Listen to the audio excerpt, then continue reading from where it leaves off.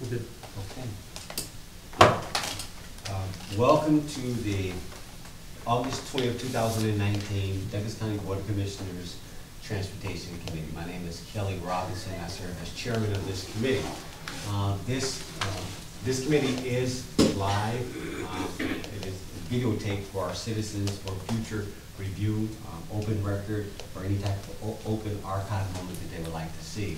That being said, we're going to go around the room for those who are at the table and we'll do an introduction. We'll start with our county administrator and we'll give last rights to our chair. So, county administrator. County Administrator Mark Teal.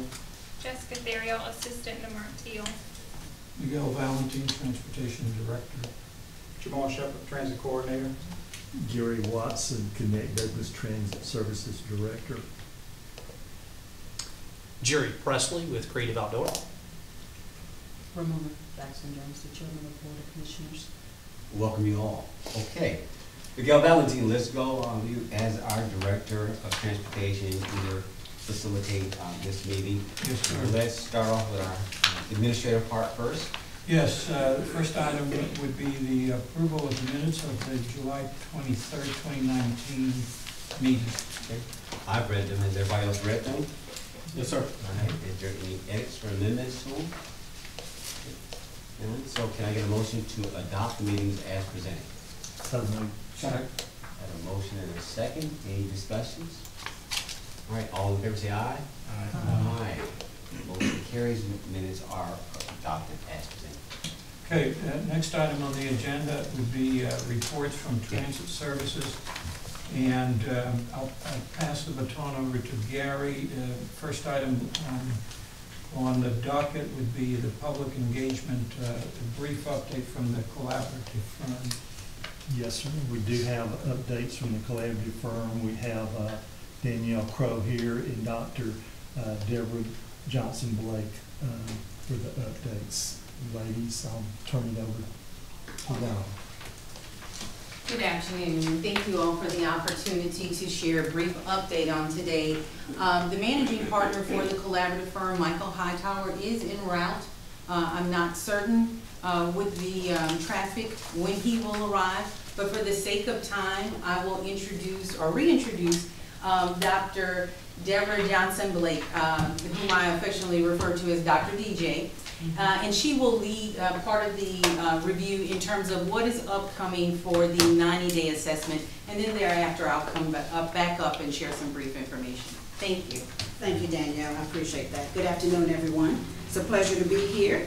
Briefly, I just want to talk about the 90-day assessment review strategy that we discussed at a meeting last week.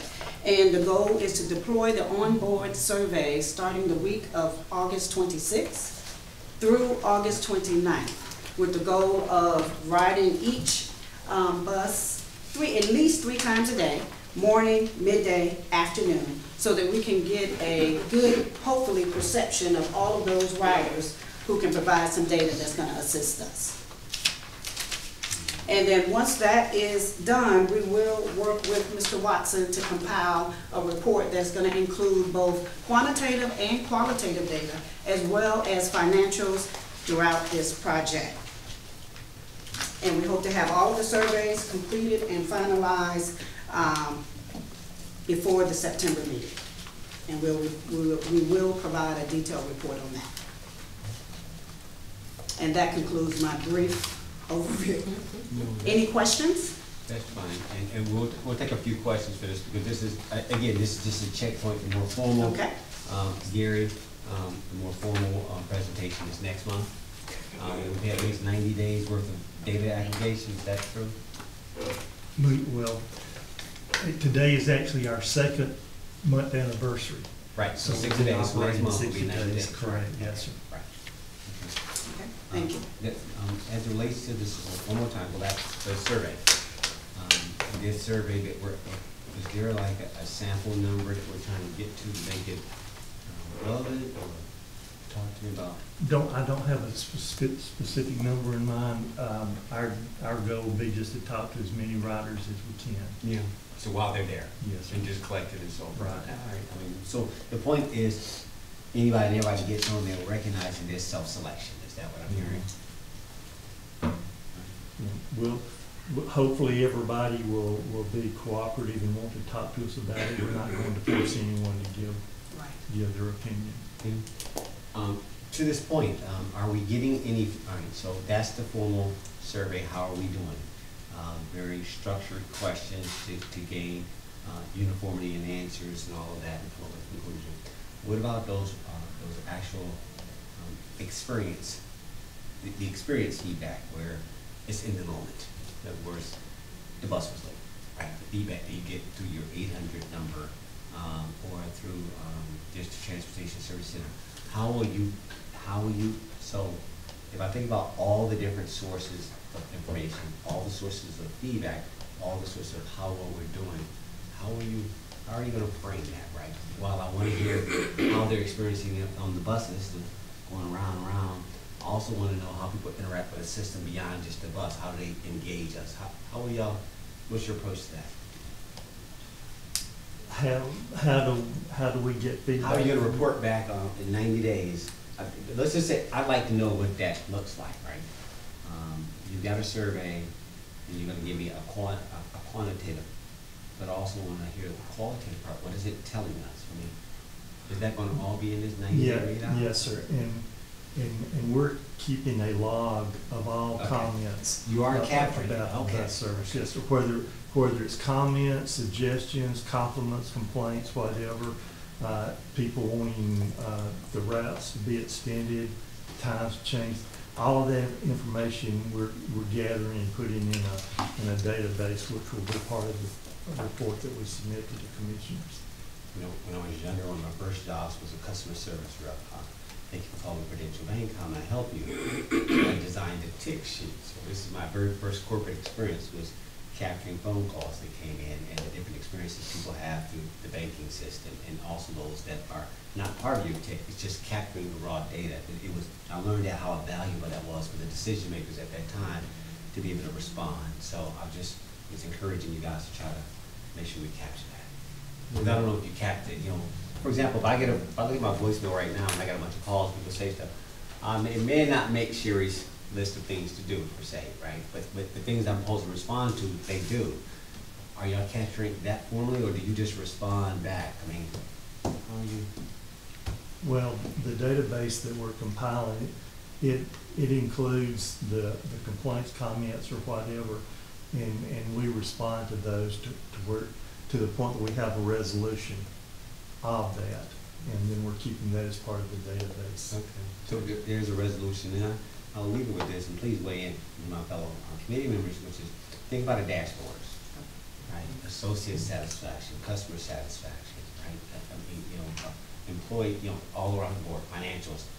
And I'm curious as to, I'm not suggesting it go anywhere, but I'm just sort of wanting to hear that we're really committed to customer service here. It's just not sort of a one-off, okay, just thank you. I mean, are we, can you weigh in? That was a segue, you know, I'm setting that up. Go ahead, please. When you mentioned, thank you so much, Chairman of the Transportation Committee. When you mentioned dashboards, I think it's very important for us to maybe visual components. That's part of it. And of course, you do have some dashboards that have some color-coded messages, such as the green, yellow, and red. And it allows us, and red does not necessarily mean bad in 90 days. It just means that we have an area of opportunity for improvement. And if we had something in our system, I'm not sure what our existing, how are you gathering all your data, then I'm not sure what tool you're using to input the data. So if you had something that would give you a little idea, and it probably changes exciting when you see it change to some nice colors. And yellow also means that we just haven't really addressed it yet, but it's on our radar. So if you just measure it that way, but it's all about just measuring those outcomes and then just allowing us to pivot and change. Because it's natural, not to be perfect initially. How does that sound? Okay. Now you're back to you. Okay. All right, Miguel, any thoughts on this? Yeah, just a question for the team. The onboarding survey, are you going to try to capture what that option means to the rider? In other words, are they just a casual rider that could have other means? Is this the only means of them getting to where they're going? Right, we hope to capture why they're riding the bus, how often they ride the bus. I also like to consider who else in the household rides the bus, because we want to see whether or not they have, this could be temporary, or is it the use of their own transportation? So we have questions that we're considering and going to compile them once Mr. Watson and I meet again, and then kind of drill down those particular questions that we want to include on a short survey, because we want it to be short. You know, the ride is short, so I'm trying to capture the data quickly as possible, and hopefully that they will be amenable to that. All right, so stay with me. And so this is our first 90 days. We're just getting used to the system, but we haven't really surveyed them so far. So what I'm hearing you say, once you initiate this survey, I'm thinking October, November, December. What, it's a 90-day window of evaluation? And explain the time frame for me. Well, Or just frame it. I'm not looking at it. More about what are you thinking? well, September the 20th would be our 90-day anniversary. Yes. I don't know the exact date of the next Transportation Committee meeting, but we will have the report ready for this committee at their September meeting. September 17th. Okay. We'll have a report for the committee at that date, and then once this committee has reviewed the report, if it be your choice, your desire, we'll submit it to the full Board of Commissioners for their review. But the report that we're going to put together is going to be all-encompassing. As she has said, the onboard survey is a crucial part of this survey, but we're going to do interviews with other key people. She's going to interview the staff of transitions to get their thoughts on how things are going. She's going to interview our staff to get our idea of how things are going, and then some other key people in the community to gauge how they think the service is working.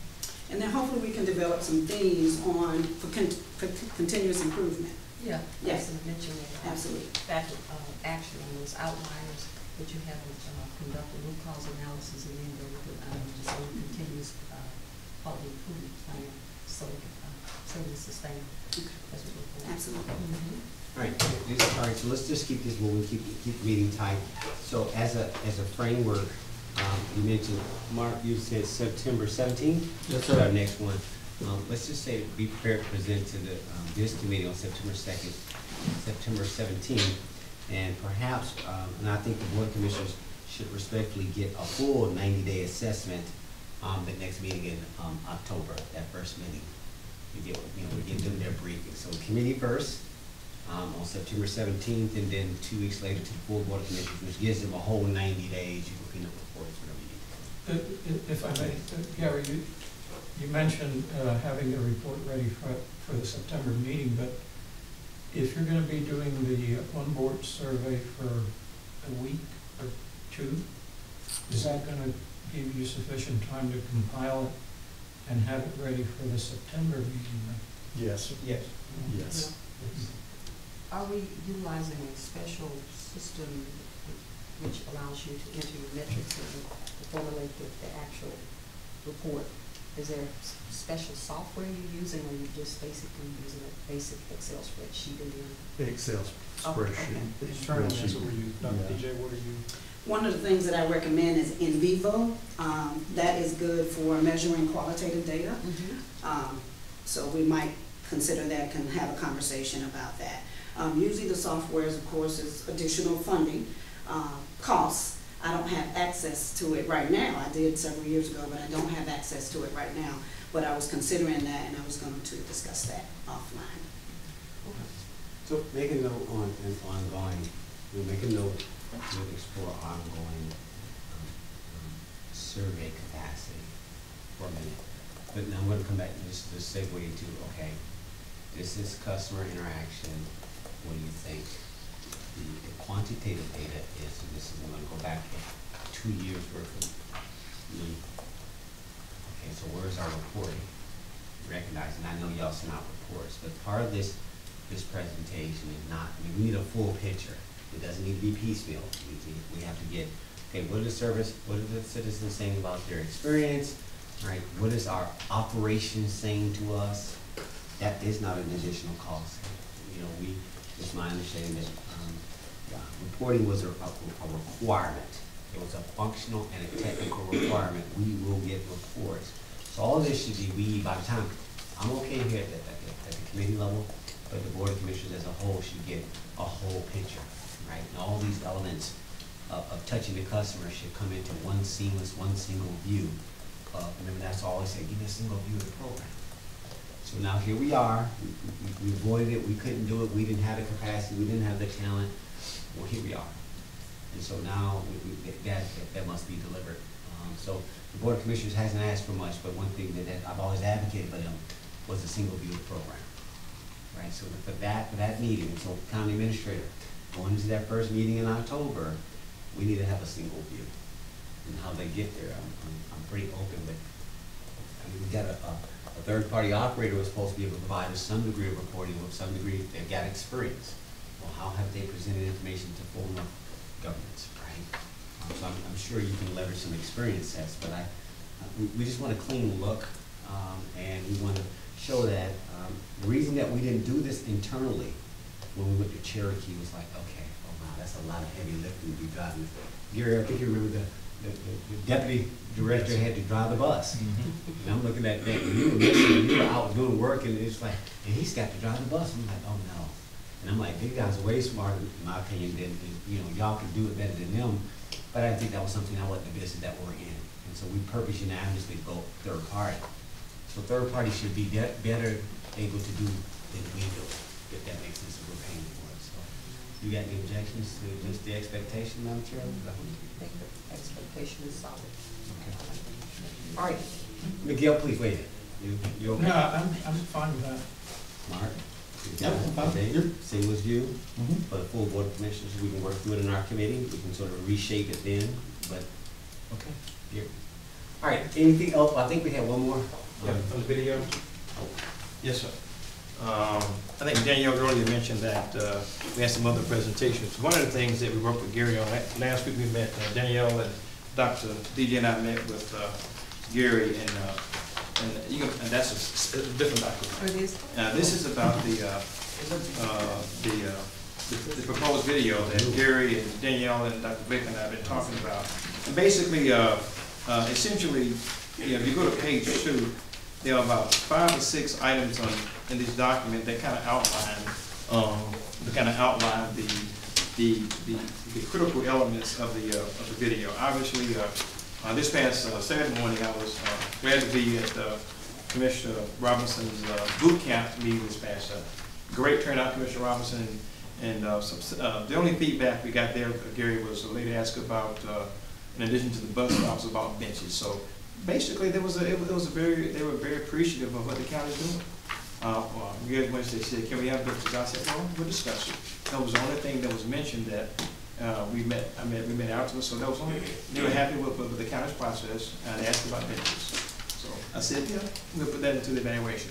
But the video, as Commissioner Robinson and Gary have outlined earlier, and I think Danielle had some early comments, will allow just some basic educational components for citizens on schedule, stops. Obviously, Marcus, you guys did a great job in getting those stops out early on. Are they in the right location? But I think now with this video, we'll say what the stops are. And also, as Gary mentioned in the video, Gary, you mentioned on Friday when we met about informing the public that there may be some other informal stops as the need arises. Exact change has been a question. Riders will be encouraged to have exact change when boarding. We'll also encourage them to, of course, look at the ticket purchase process.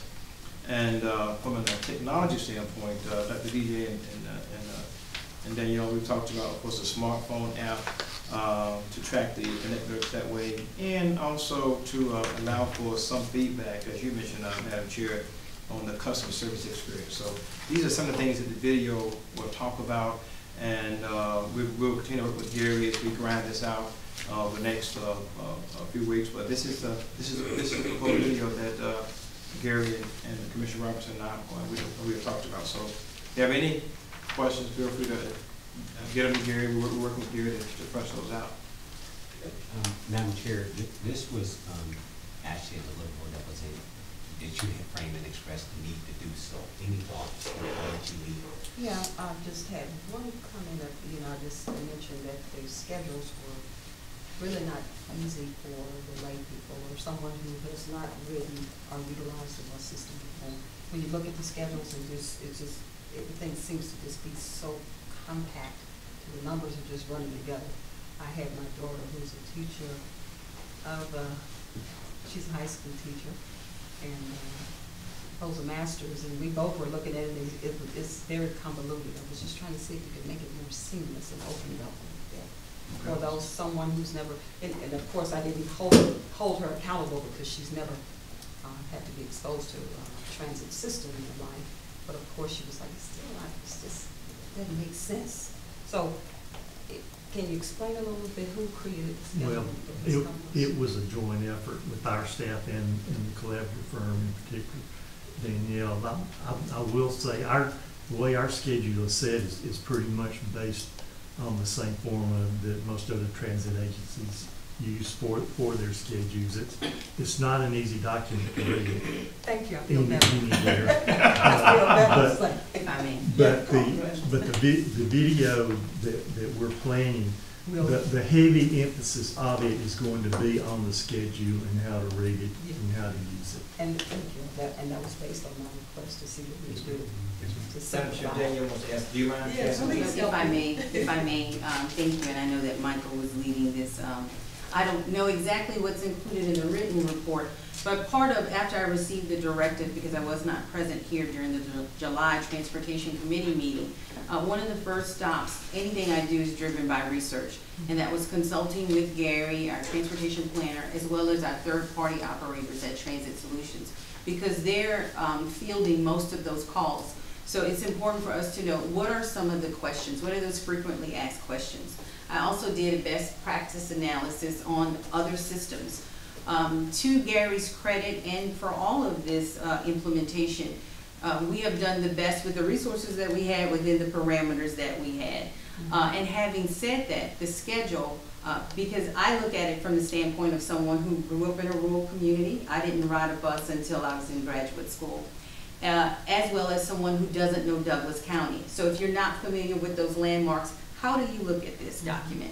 And so I've made several recommendations, and it's not so much the schedule, because that is a byproduct from the Passio Go system. That's what's generated once the narrative is placed in there, but it's the map. We started out with the map that we collaborated with the GIS department for, and we're very thankful for them. But that was primarily to be used when we were looking at route review. We knew that once the third-party vendor came on, that we would get a more customer-friendly, user-friendly map generated from that system. Unfortunately, that did not happen before the schedules went to print. So one of the things that we proposed, and I thank Gary for always being very supportive and keeping the ball moving, is that one, we have the option of doing the short instructional video that will help people from where they are with the current map. But we've also requested from the third-party vendor to see how long would it take them to generate the map from the current system. Because what I saw in terms of what was different is that some of the connection points, although listed on the schedule, are not on the map. But that's because the map was created before you had the schedule points. So it's about looking at it from multiple perspectives and seeing not only how do we get this deliverable out to push it out, but how do we really address the true problem? And I wanted to look at it not only as someone who may not be technically savvy, but also people who are visiting Douglas County. So that way we can do it the next time and move forward. That's one thing. I think the last thing that I'll share in relation to that is that with this ad here, this current ad, so there are lots of nuggets of information, and it's so important for us to put it in places that will live beyond Gary's staff, because they're a very dedicated team, but they can only answer so many calls and so many emails. One of the most helpful things that you need before you can even determine which schedule to pull is to know which one serves the destination that you're trying to go to. So we're mindful of that when we're developing our collateral materials, our advertising. We're giving people the information that they need in manners where they already are and in chunks that they can digest them. That's the other reason for trying to keep the scheduling video very short. If it's truly an instructional, we have to do it in people's attention span and let them have the opportunity to retain that information. Lastly, I'll say we can look into options, or and forgive me, Michael, this is not a collaborative firm. I'm not speaking. this is not a vetted option, but there are many options like Google Transit, which is trusted by our partners like the ATL and the state road and tollway system, that would allow us to upload our narratives, our route narratives, and people can then have all that information at their fingertips, and it's free of charge. I think especially since we're seeing so much success on Route 40, where there is approximately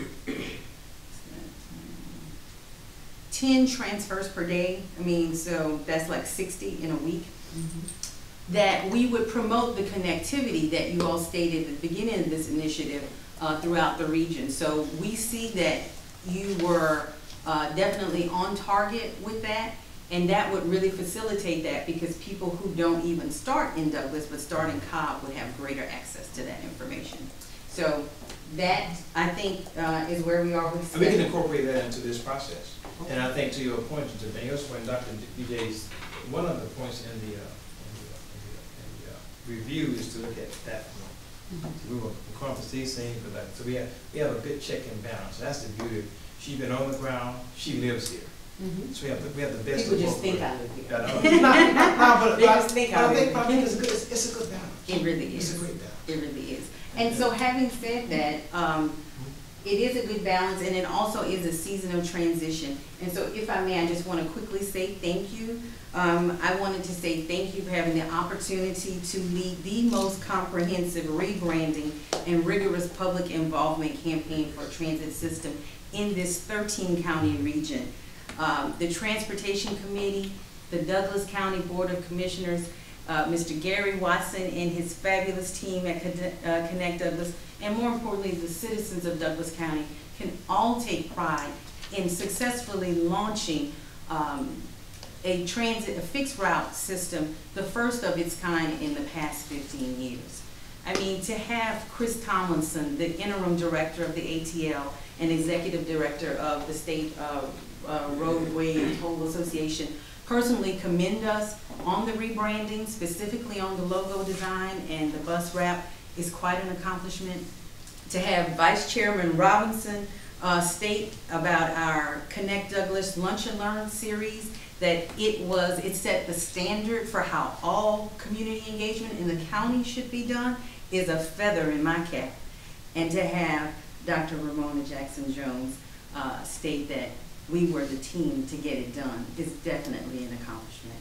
You know, more than a year ago, you personally asked me to stay and to see this effort through the launch, and it was my honor to do so. So I thank you all for this opportunity, and I thank the citizens of Douglas County who all offered their input to make this what it is today. Thank you, and thank you, Michael Hightower. Guys, while she was going around acknowledging everybody, Michael Hightower and Clapper, you guys are staunch partners. I think Danielle deserves a hand, guys, for what she's done. I agree. So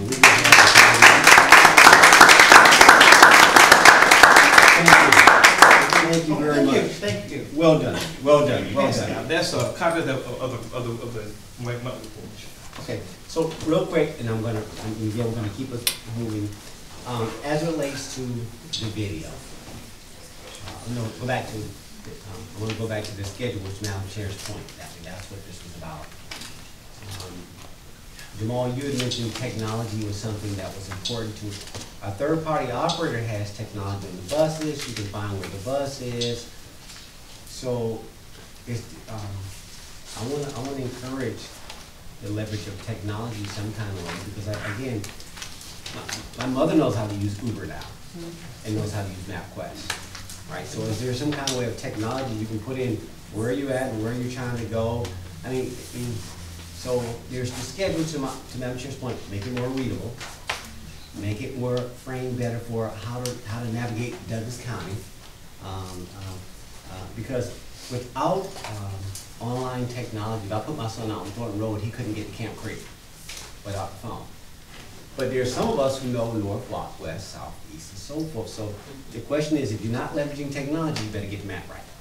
You gotta do it in a user-friendly fashion. If you choose not to use that, you gotta get this right, and probably the best one is gonna be both. Yes, sir. All right, so can we work toward that? Again, we know this was a baseline, I'm sure you know how it is, this was our baseline. Great job, all right, so we're out the gate, this is not critical, this is constructive, saying, okay, now where do we go from here? So we know we got some room to improve some things, but we need to, let's not just react to the next 1.1, let's look at a 2.0 and say, okay, what should it be, right? Because when we come back out, that schedule's gotta be on point, it's gotta work. To Madam Chair's point, I mean, without the schedule, without me being able to know where I'm going, none of this else matters, guys. If you don't get the schedule right and make it user, all this is nice to have. The video is nice, I mean, all this, look how pretty our bench are, look how pretty our bus stop.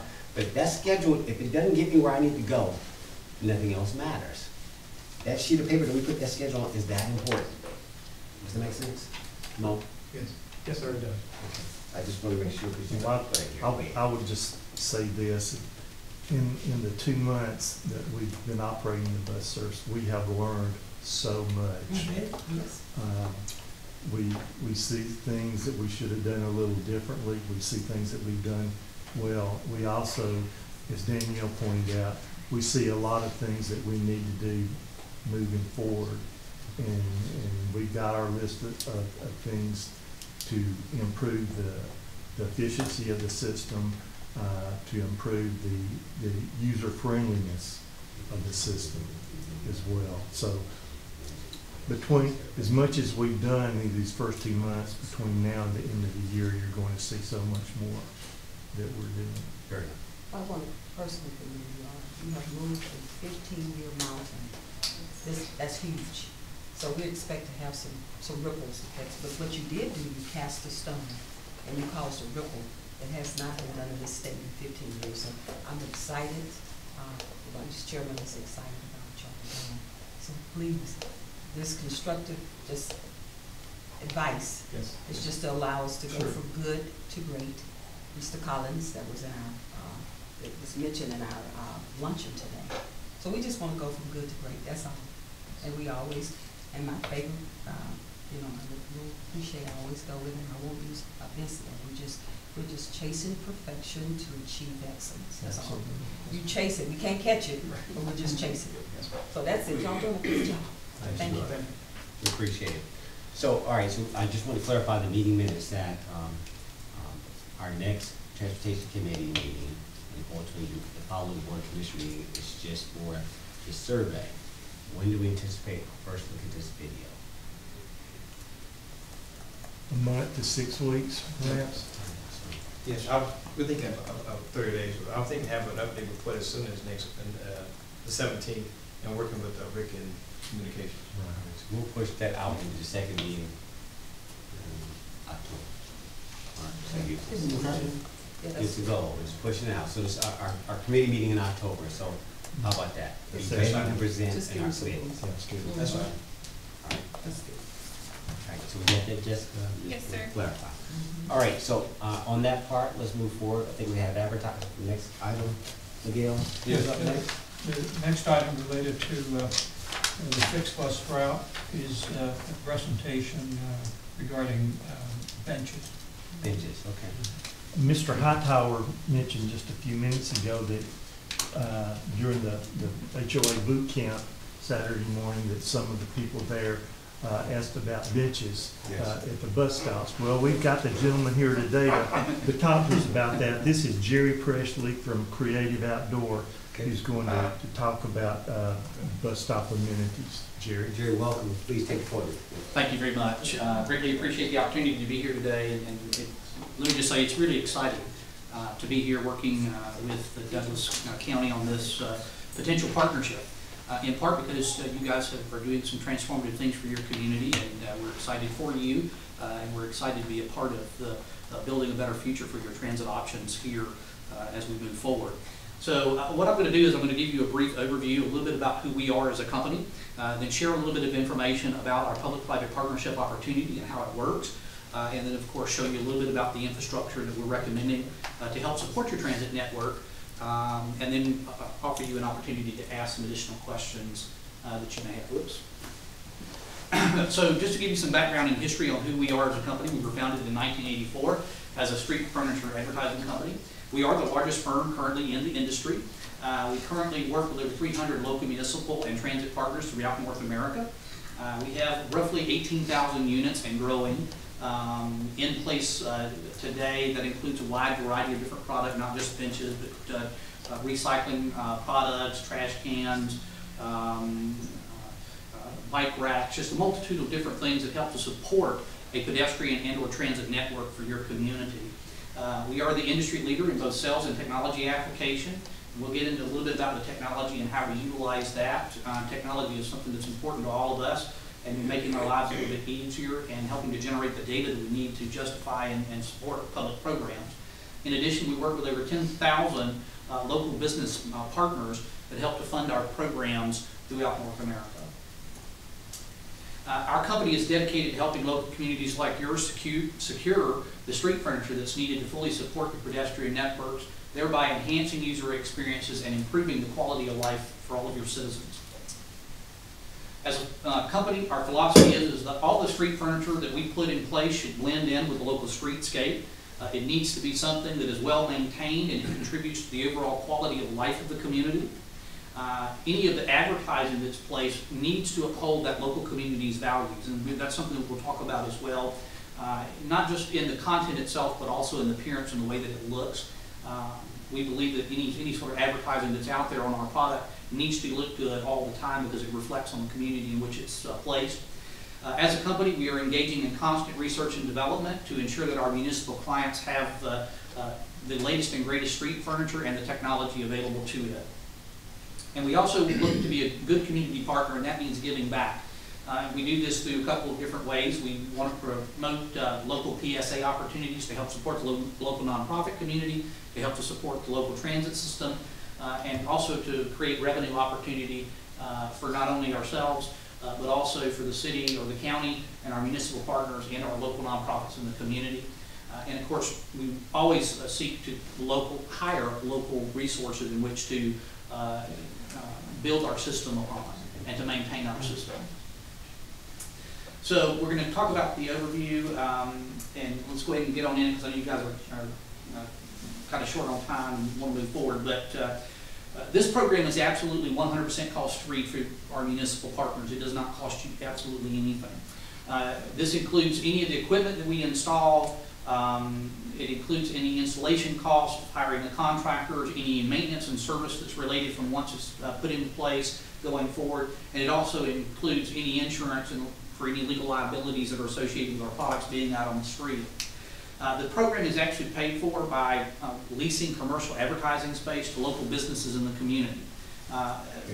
Almost all of our business clients are local businesses, small businesses within the community. And that's something that we are very proud about doing when we come into a community. We want to make sure that we're actually working with local businesses in that community. In addition to that, we also offer the net advertising revenue share program, which averages on an average of about 12%.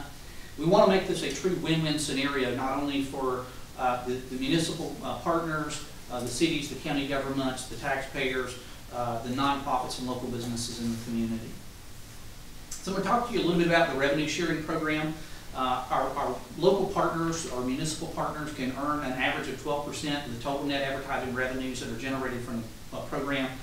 This does vary sometimes depending on ultimately the number of units that are installed, the responsibility for any waste or removal of recycling materials. The share increases if the local government, local partner performs it. It decreases if the company or if we perform it ourselves. And of course, it varies. Some local communities don't want the revenue partners, or excuse me, the municipal partners don't want to receive the revenues directly. They prefer to support local nonprofits in the community, and so we do work with you in that regard as well. The local benefits to the local municipal partners. This is really designed to be a true public-private partnership that generates significant annual savings to our local taxpayers. If it's not creating a savings for the community, what kind of partnership is it? You need to get something in return, and so this is a big asset because we do provide all the infrastructure in place, and so that it's not a burden to the local taxpayers, and you can use your resources to help fund other projects in your community. It is also designed to help promote local commerce, increasing tax revenues. If your local businesses are able to promote their products and services locally, then it helps to generate and capture local revenue dollars within the community. Again, we also provide public service announcements. A lot of times municipal governments need to get the word out about programs and services, and this is a great venue in which to do it. And of course, we also offer those same opportunities to local nonprofits in the community. Local businesses in the community, this provides them an excellent advertising revenue, venue. It's very, very affordable as opposed to more traditional, more expensive methods such as newspaper ads, radio ads, television ads, or big billboard advertising, or even online advertising. This is a static message that's in the community, and it can help to create more opportunity for them to capture that local audience as people come to visit, but as well as people who live here in the community can learn about products and services that are available to them locally. And of course, it also gives the ability to generate additional revenues, capturing the local prospective customers, and the ability to support needed public infrastructure in the community. For nonprofits, they get the ability to obtain PSA opportunities on our infrastructure where it's available, and of course the municipal partners can share portions of the revenue. As a company, we provide modern public seating units. We replace any aged infrastructure that may be out there at absolutely no cost to the community. We coordinate the placements with the Connect Douglas staff in the county. In addition to that, we will fully indemnify the county, the state, and the transit system from any legal liabilities that are associated with the program. Typically what we do is $1 million, minimum of $1 million. We actually have a $5 million umbrella policy that's in place as a company. So we're really big on that and making sure that we're protecting our local partners as a part of that process. As a company, we strive to ensure that every bench location is accessible to those with disabilities and safely placed within the community. This is ensuring not only compliance with ADA, but also achieving the Georgia Green Book design standards for safety and setback requirements. The recommended bench options that we're proposing is we actually offer you two options: the Lexington unit, which is at the top, and then we also have the Avenues, which is at the bottom. The Avenues is a little bit shorter in its dimensions. It's intended to be fit into places where you have limited right-of-way and not a lot of access to maybe have an additional concrete pad placed. However, what we see from municipal partners is the Lexington is the preferred option. In most communities, it has a very nice design to it. And of course, when we do our installations, they typically occurs in phases, and we typically do them in batches of 25 or 50, depending on the number of units that we're installing in the community itself. As far as the placement control is concerned, the county will have complete control over the placement of the public seating and any waste removal units that are in place. You will have the right to not only review, but also to object to any placements. You'll have the right to request removal and relocation, and you'll have the ability, of course, we will coordinate with the county staff to identify any potential placement locations, and any of the property owners that are adjacent to where the locations are picked also will have the ability to say thank you, but no thank you, and we will work with them accordingly and be respectful of their rights as a property owner. From an operational perspective, we are responsible for removing any of the graffiti, making any vandalism or damage repairs, taking care of maintenance in and around the immediate area, which is either a 5 or 10-foot radius around the units. We take care of any advertisement issues, making sure that they're current and in a state of good repair, and we also do any sort of emergency work repairs in a timely fashion. Typically, we will have a 4 to 5 hour response time in the event of something being a public hazard. If there's an accident and the bench has been damaged severely, and it's an immediate hazard to the public, you will have the ability to let us know, and we'll get out within a 4 to 5 hour period to have that situation resolved very quickly. Our maintenance program, we utilize modern technology to manage our daily activities. Every one of our units are barcoded, so you'll see this barcode placed on every single unit that's installed. And it's also GPS verified, so you'll have that data made available to you as soon as the unit is placed in service. As soon as it's installed and the data that's installed, they install these barcodes. Our team is required to scan them. And as soon as it's scanned, it automatically takes a picture and GPSs the unit. And every time we go out and service it thereafter, they have to do the same thing. And that data is collected through our handheld devices and is transferred in real time and made available to our municipal partners online via our Webport Live system. This is designed so that we are providing you with real-time proof of performance on a daily basis, if so desired. The Webport Live system, it provides the county with direct interface and maintenance to all of our service activities. This connection to the data allows you to generate reports on either a weekly, monthly, daily basis, however you want the reports, quarterly reports. You will have access to that. It allows online submission by your staff to us of any work orders. If you get a call or a complaint of vandalism or damage or anything like that to the unit, then your staff can immediately let us know by going online and submitting a work order. And of course, at the end of the job completion, the system will automatically notify our municipal partners that the work orders have been completed, again guaranteeing you the proof of performance, the job is getting done. This image here just gives you kind of a brief overview of how it works. These are the handheld devices that we use in place, our MDAC systems that our staff uses when they're out in the field. Anytime you create a work order, that work order is generated and automatically sent to the handheld units of our staff within a matter of minutes. It also automatically prioritizes the work responsibilities, so depending on what you select as the type of service that's needed, it prioritizes that. Any sort of vulgar vandalism or anything like that gets top priority. Any public hazard issue gets priority, and of course it immediately lets our staff know for them to go out and handle the maintenance. And it sends back, once the job is completed, you'll have access. They have to take both before and after pictures when servicing a site, so you'll actually get to see what's happening as far as what it looked like before and what it looks like after they're done completing the work. So the specific, what we're specifically proposing, I'm going to briefly kind of go over the top key terms with you. Generally speaking, we do a 10-year term with the option of the county to renew for an additional 5-year term if you're satisfied with the service that you're receiving, which we are confident that you will be.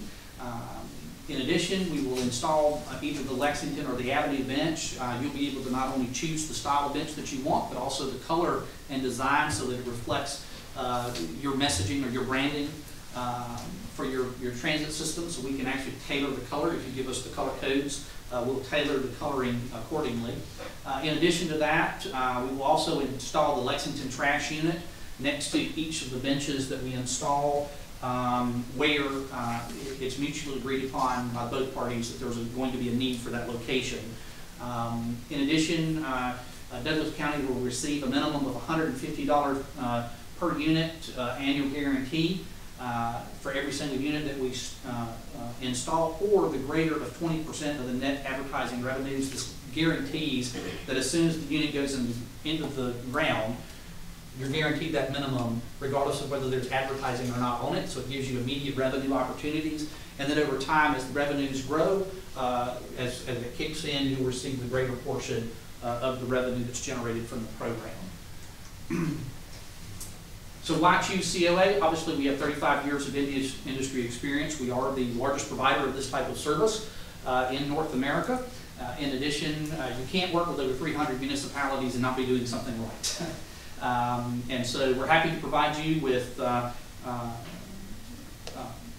our references, if you so desire. We work with both small transit systems and large transit systems throughout the country and throughout North America. We are committed to 100% client satisfaction, not only from our business clients, but also for our municipal partners, because without our municipal partners, we can't have the program to begin with.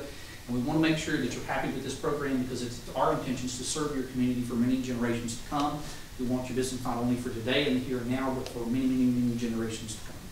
So with that, if you have any specific questions, I'll have them. Well done. You got through that. That was a lot, but it was tight. It was very sufficient, so I appreciate that. A couple of questions. We're going to keep this, because I know this is the first presentation. Gary, you've worked with him already, had conversations? Yes, sir. Okay. All right, so then this will just be, I'm sure we can ask questions. All right, so what I heard was two things. First question, I've got three. Who's going to get the advertisers? You talked about local businesses, right? So Yes, who's responsible for that? We are. We're totally responsible for that. What we do when we come into a community, once we've got the units fully installed and everything is up and operational, then we will go out. We have a team that actually will come to Douglas County and will actually reach out to each of the businesses within your community to let them know that the opportunity is available to them. And in addition to that, we will bring in and hire a local sales team here in this area to come in and market the product and service opportunity to the local businesses within the community itself. So. Yeah, and I'm sure you've got a formal process, so again, you're seasoned at this. One thing in Douglas County, public engagement is important, reaching out, and you mentioned a word, public-private partner, which means that it sounds like we would be in the room Yes. to a certain extent, and again, while you have a direct sales, it's like the business item we had before, but we know the citizens, we know the businesses, so I would think that you would leverage that knowledge, or? Oh, absolutely we will. Okay. Yes. All right. And we work with local chambers. A lot of stuff we do, we really reach out to the local chambers to help educate them about the product. And so, definitely we want them to get your input on how best to reach out to your businesses in the community to let them know about the program as well. And so that's just all part of the whole process that we do. We work with our local municipal partners in helping to get the word out about the services that are available and opportunities that are available. So. All right. Got you. Yeah, that's good. We'll dig deeper. We will get a copy of this, right? Yes. Right. Good. I was told that you guys would get a copy in your packets, but I got some stuff downstairs I can bring up and leave with you. You're good. You're fine. All right. Second question is, I heard what, 150? Did you say 150? Yes, a minimum of the minimum $150 per unit per year. Right. So give me a case study. You don't have to say, but a case study. 150,000 citizens. 100,000 adults. I'm saying a ridership of, I don't know, less than 10,000, 5,000. What does that look like? As far as the potential revenue that could be generated with that, that's something that obviously we will assess, as we move forward and give you a little bit better idea. Yeah. But generally speaking, for a community, like Douglas County, you're still relatively a growing community. But you still have some rural aspects to you as well. And so we don't anticipate there being a huge revenue generation from it, because right now there's only roughly about, I understand, 50 locations now that you guys have? About 75. Oh, 75 locations, okay. Sorry about that. But you're talking about, let's just say we were able to install at all 75 locations. You're probably talking as far as the potential revenue for 75 units, that could generate, well, again, it all kind of depends on the community itself. It's a little bit hard to judge, but we have some community or some benches that are in a little bit more urbanized area than Douglas County. The revenue could be upwards of anywhere between, I would say, 7,000 to 10,000 a month in revenues that are being generated from the program, it can go from there. It just depends on how involved the businesses are. No, you're fine. You don't have to commit. Yep. We're looking for a framework, right? Right. And I can give you some more specifics on it from our other side of the team. I don't get into that side of the piece. One more question. No, you're fine. And again, what I'm also listening to is that, do you see Douglas, right? Like, did you right, this is not an urban area. And so your comments were authentic in how you responded, in bringing your response. Because I'm just listening for you to say, like, okay, one of the things that's important that we don't, it's important that this doesn't become a nuisance. This is bedroom, right? It can't be intrusive. It Correct. can't occupy. It has to blend. Which brings me to my last question, which is aesthetics. And I'll let my staff figure out which bench, but let's say it's our Douglas Connect, Connect Douglas colors. I mean, I'm sure that will all blend in, but I still need to find the bus stop. So if I can't see the bus stop today, that's an inside joke. Not that how I'm gonna see the bench, but how will you, all right, so if we've got 75 stops, and Gail, you guys will talk through this. We're not saying every bus stop warrants a bench, or doesn't, in your mind. And I'm looking for y'all to tell me, and I'm open, I don't have a leaning. Yeah, and I could say this, typically when we come in, we don't put a stop at every single bus stop. It grows over time. Yes. Because, ridership is important, and not every site is going to justify the need for a bench. But that's where we want to be able to partner with the transit staff to make sure that we're placing the infrastructure where it's needed most, not just, where it's, best marketable from an advertising perspective. And so part of that has to be the process as we go through this, understanding what the ridership numbers are. And we know that you're relatively, you're young in that data collection stage of your ridership. But over time, you know your community best and where you feel like it's going to be the best need. But over time, we'll work with the data, the analysis of the data to understand where the ridership warrants the units being most. Okay, I'm going to yield for now, Madam Chair. Please. Okay, thank you so much, Vice Chairman. I have just a few questions regarding practicality.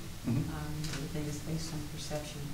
Let's talk about the actual benches. I think they're great, and they will serve our community well, but the rain sometimes. What about overhead infrastructure to protect those citizens that may be sitting on the rain? I know you may have an umbrella, but do you have amenities such as overhead? The shelters. Little shelter. As a company, we do not do the shelters. There are other companies that do the shelter, and the reason why is because the shelter construction is an extremely expensive process. And when you put a shelter over a unit, there's a lot more that has to go into in the funding of it because you have to meet a lot more stringent federal standards per FTA and ADA. And it dramatically increases the cost, and a lot depends on the individual sites. Sometimes the sites, the terrain of the sites make it very, very expensive. So the average shelter, even on the cheap end, you're talking, $18,000 on average for a shelter. And so, that can be very expensive, and it's very, very difficult to get your return on investment. And because as a company, we want to work with local businesses in the community, a local business isn't going to be able to potentially afford that level of advertising costs that is associated with doing the shelters.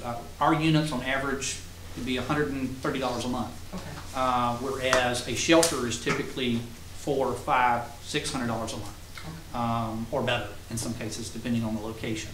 And that's not our business model, so we just don't do shelter advertising. But we do work in partnership with the local communities. If you want to have shelters in your community, then if you want to find a provider that specializes in that, and there are companies that do specialize in that, then we'll work in partnership with the county and the team to allow you to accommodate those needs as well.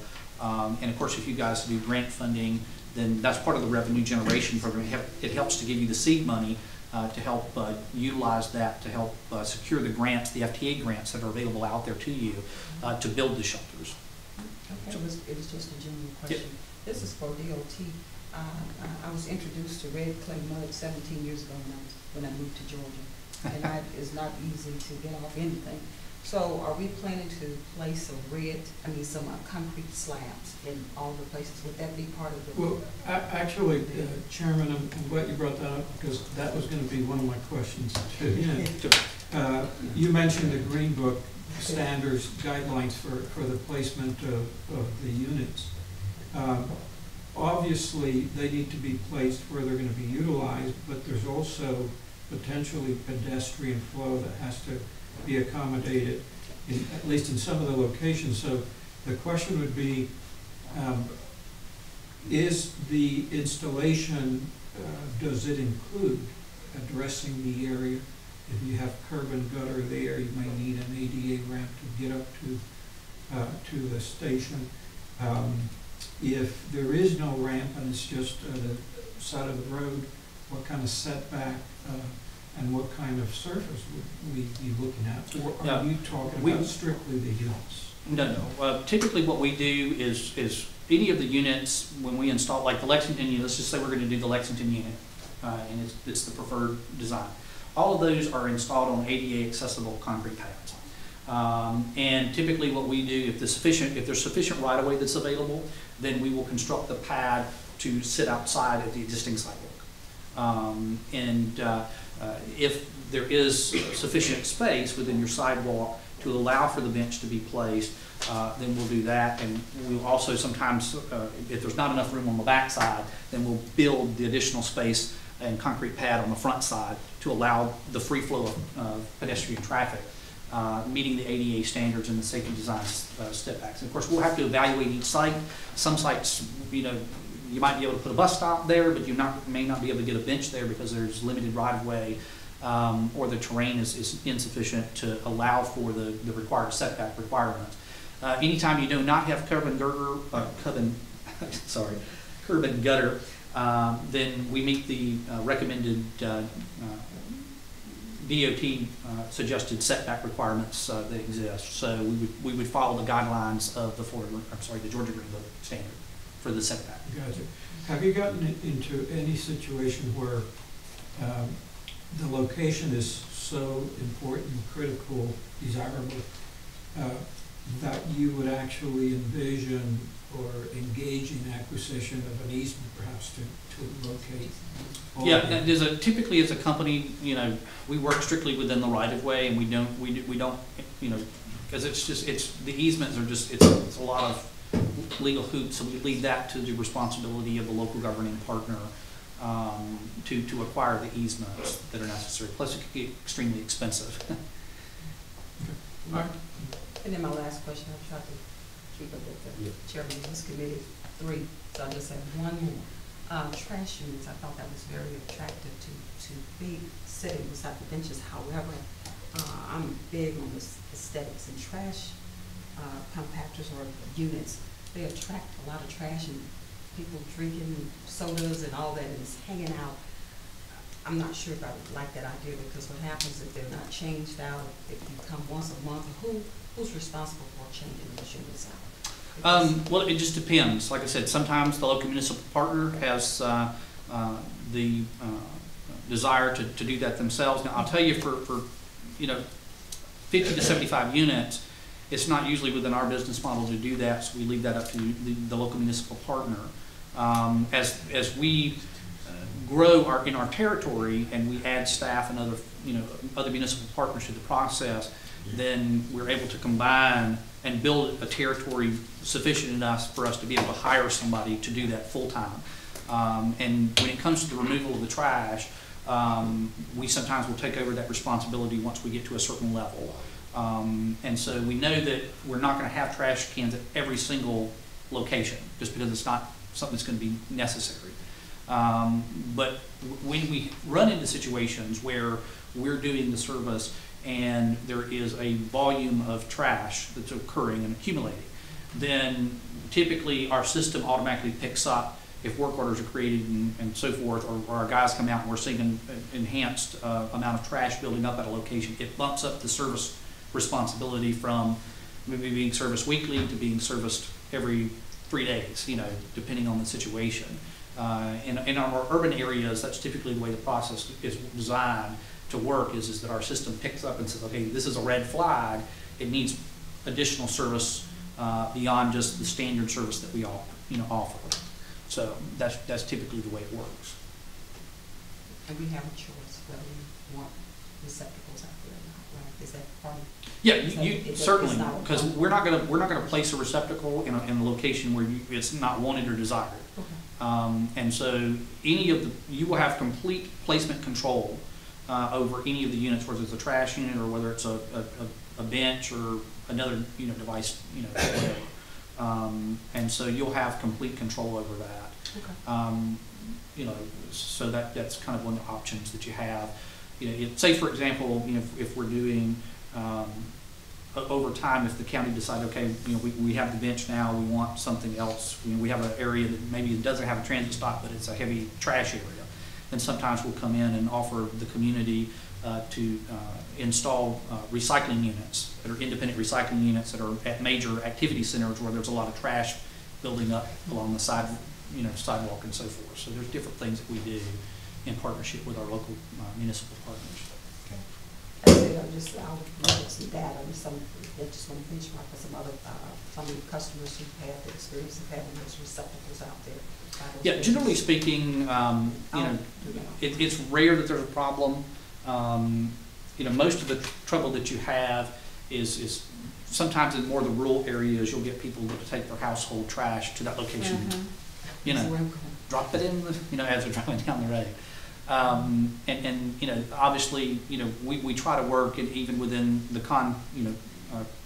construct of our contracts, you know, we try to work on code enforcement, you know, aspects to ensure that if we're having a problem at a location, we're working in partnership with the local community to ensure enforcement, working with our local partners to curtail that type of activity, because it does happen from time to time, but it's usually a rarity. No, very good. We're going to keep, this was very good information.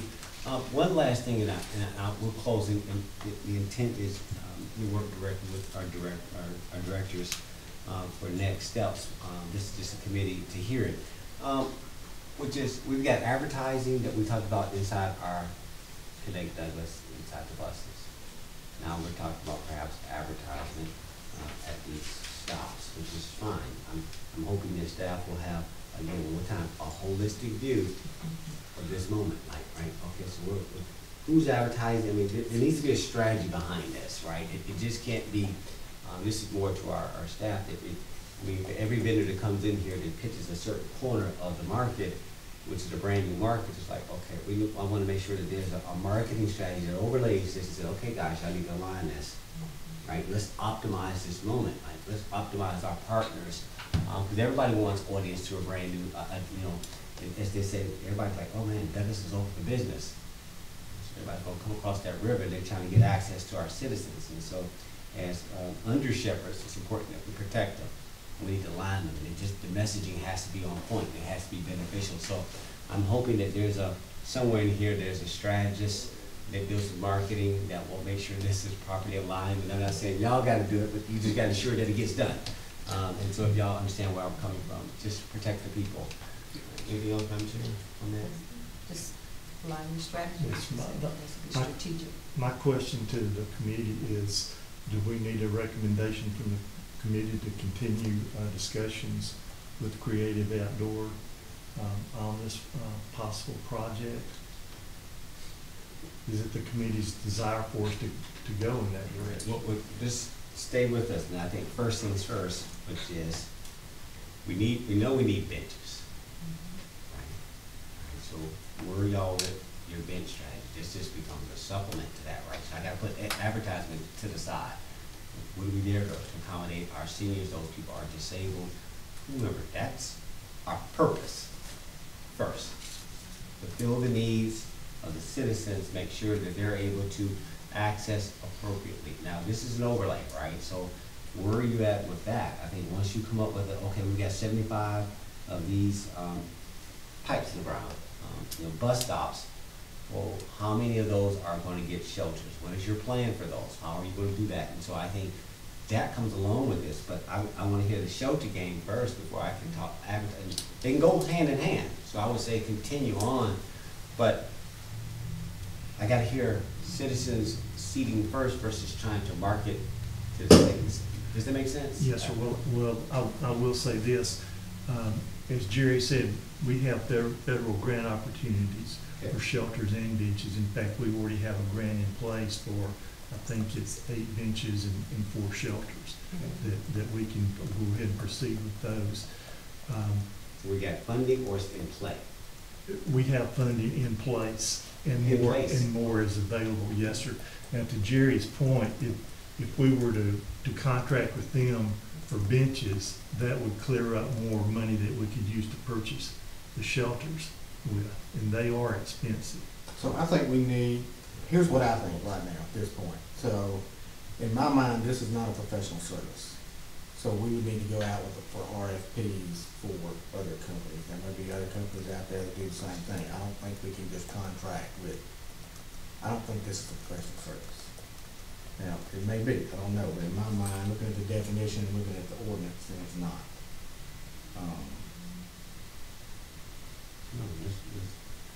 And I appreciate that when I think marketing, advertising, what are they providing us? Marketing, advertising, if I'm footing the bill on that shelter, if we're footing it, then what you're offering us is marketing, which is consulting, which is professional service. But I'm okay, I'm gonna let you go work that out. I think that the ask was, should y'all continue on? And I would say, I said, give you administrative concurrence to keep looking at that and come back with a more refined. Overall, how are y'all gonna approach this? How are you gonna fund it? Where is it gonna go? And I guess to your point, who do we use ultimately? See, there's two separate things. There's marketing, it's like, yeah, but we still need the shelters. We still, if you got money in place, prior to him walking through that door, that was the conversation. Where are the benches going? Where's the shelters going? This accelerates that conversation. Say, okay, there's more offsets, there's a need, but I'm seeing it slightly. So I'd like for y'all to just come back. This is a good presentation. Yeah, great presentation, and by no means is there any disrespect to you, because Oh, no, I absolutely. totally agree with what you're, I mean, I like the idea, but we just need to make sure that we're doing what we're supposed to do. Yeah, you need to comply with your local ordinance requirements as far as, the bidding process is concerned. And we don't have a problem if you guys decide to take it out to bid. Communities do that all the time. And so it's just part of the process, and certainly there are other providers out there. I think it's, one of the things we always like to tell people is just make sure you do your research on the companies that are out there, and that you know what product and service you're getting, and be sure to do that. But if you guys decide to put this out to RFP, we will certainly be bidding on it without any problems. Which is great again, but the marketing should not drive our decision. Yeah. The bench, that has to be the forefront. So one more time, where's your strategy that you're thinking on making sure that these shelters and or seats are out there as the next step of this system? That's what we want to hear. I mean, you let the small business say, well, why don't you put a bench over there which will benefit them, but does it benefit the needs of the citizens that it could be somewhere elsewhere? So that's why. Well, Please, if I may. I need acknowledgement of what I'm saying. Yeah. I do hear you, and I agree. I think this is potentially an option, but we have to explore other options and see how that aligns with our overall program, and then decide whether this particular one is the one that we would want to go with, or it could be something else. But then also our topography is very unique in Douglas County, so I know we need an assessment first to determine with these particular areas, all the areas will they accommodate a bench, so you gotta do some preliminary, And come back to us. as has been mentioned, we're only 2 months into this. We're still collecting data on what our most utilized stops are. And as I said, we already have money in place for several shelters and some benches, but we're not ready to pull the trigger yet on where we're going to place that first set of shelters. I would say we need a couple of more months at least with New Jamal on getting that done. Which is my point. Marketing can drive your decision. We're good. Thank you for coming out. Absolutely. Absolutely. And I'll bring some packet information up here too, Please. because Make sure they I get assumed it. you guys would be having it. I'll bring that up to you. But you did very well. Thank you. Thank We you. really appreciate this presentation. Very enlightening. Gary, you know what next steps. You guys join you for a great presentation. Thank you. But yeah, keep pushing. Yes, Gotta go. Commissioner, the next item on the agenda is an update on the active bus service, fixed route, ridership on the line. We'll make this real quick. Guys, y'all take this. This is being recorded.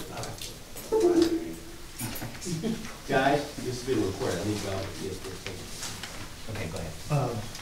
Make this real quick. Before you have the daily ridership totals for the fixed route service, for the first days of the month of August. Yep. 3 of the 4 routes are doing really well. I'm thrilled at Route 40 and its performance.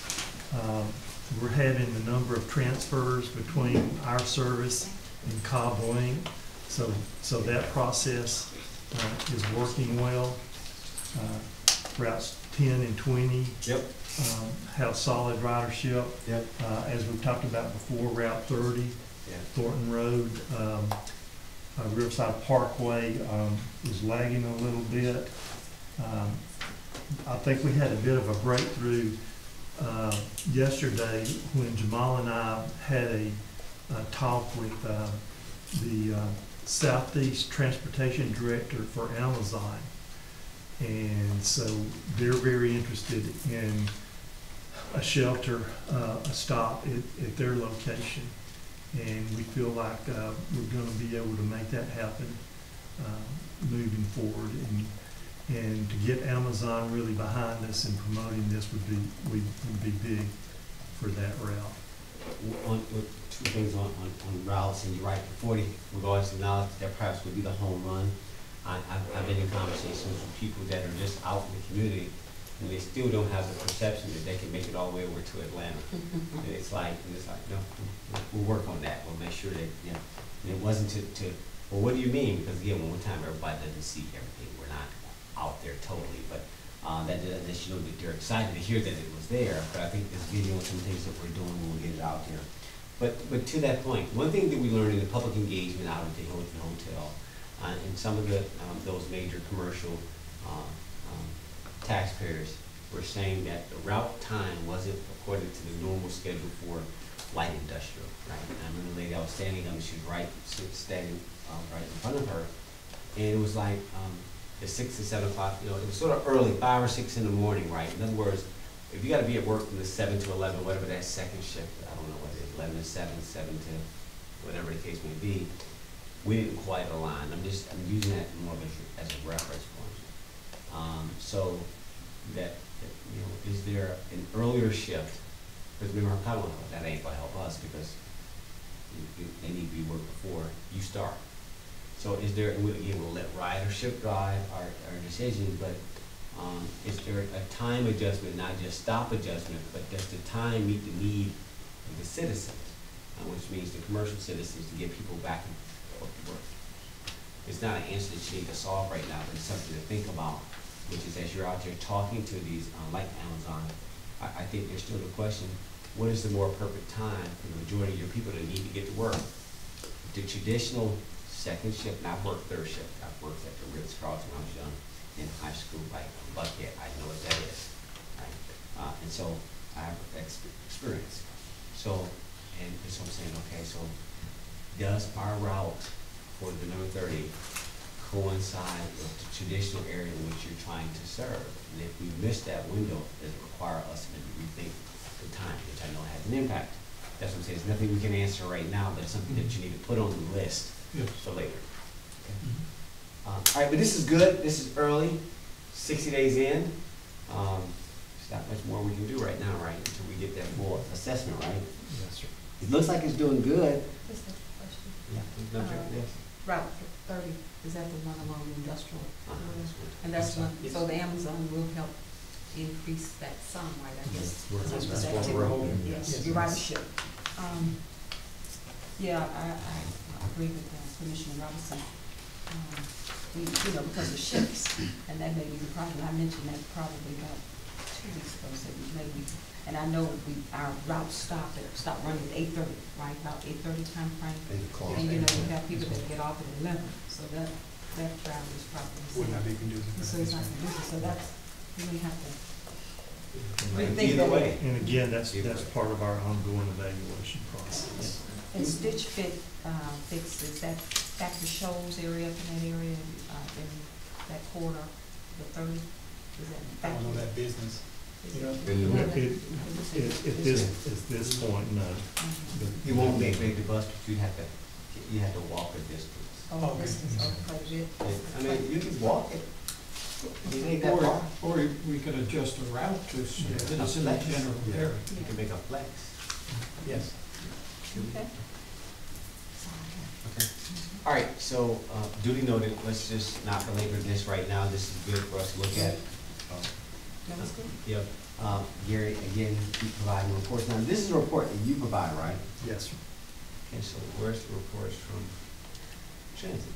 And if I may speak to this report does come from Passio Go, which is the technology that Transition has. Yeah. So it can also be drilled down to show more specific whether riders are getting on per stop. This is just per route, the report is being shown, But it can get down to per per stop. Per stop, which is some of the decisions you'll be making where you're gonna Put the shelters in there, yes, sir. So you can get access. Yes, sir. Fair enough. Have we noticed an increase in ridership with us, with schools starting back, since schools, as the students have returned to school? Have you noticed? I know we've had a few students to ride because we've had a couple of calls coming into the office about where to get the bus since the stop was removed. Do they, and we can talk about that, I believe Gary's gonna talk to, he will be talking to Mr. Weaver, and we get those stops in a place that's a little more conducive, and his students, he's willing to work with us. Awesome, yes, ma'am. He's willing to work with us. Okay. All right, so that being said, are we okay with the report? Now, Gary, did you want to add anything else to this part of the conversation? No, I tried to say, all in all, everything's going pretty well. Still a few little glitches that we're dealing with, but running pretty smoothly. All right, and again, the data is important, and actually, I'm sure was asking questions about students, and we only got one school that we passed, right? Is that true? One, two, we have middle school that we've had. Stewart Middle School. Yeah, we should, yeah, we do Stewart. So, which I'm less seeing as a target as opposed to a high school. Yes, sir. Getting somewhere independent without parents and stuff. The second question is there, if I got the money, can I get on it? If I'm a middle school student, I need to go home? Well, our policy is that you have to be 9 and over Yes. to ride the bus. That's why I wanted to hear the number. I wasn't leading you in one way or another, I just wanted to hear what it was. And that we stayed in line with what like the Margaret as well, where she can be that young and ride the bus by herself. Okay, now. Okay. All right, so, we'll come back to logistics. Anything else on this one, guys? Let's keep going. You okay, Gary? Yes, sir. Yeah, Okay, yes, and the next item related to this actually, as we get more data in and we're in a position to try to understand what it means and what we should do about it, and make decisions, we need to have a guideline, a protocol on how to make changes, whether they be changes to the route, changes to the services, the hours, et cetera. And so we'd like to have a discussion on how we go about making decisions, what our protocols will be. And basically, what we were just wanting to do with this is to let the committee know that we're working on this policy, what will be our procedure and protocol as we get ready to make these changes. What will be, what might be considered minor changes that we can do administratively, or what are the major changes that will need to go before a public hearing and the full Board of Commissioners. So we'll be fleshing out those details over the next few weeks and have something to present to the community, maybe not in September, but in October, on how we're going to go about approving these changes. And I like the way you frame that. We'll keep it very tight, and you guys should come back with a recommendation to the committee. And if I had to say, if you think about changing a system, meaning routes, bus stops, shelters, those are major touch points with citizens. And so if you talk about the Board of Commissioners, what they care about is anything that impacts your citizens. If it's internally, to your point, on so what time y'all move, go pick up, there is different touch points, right? I think at the end of the day, commissioners want to make sure they get visibility, and what is the rationale for making a decision. Again, this this truly is a system, and it requires input. What we want to avoid is perhaps the political overlay that comes with certain systems, which we know happens.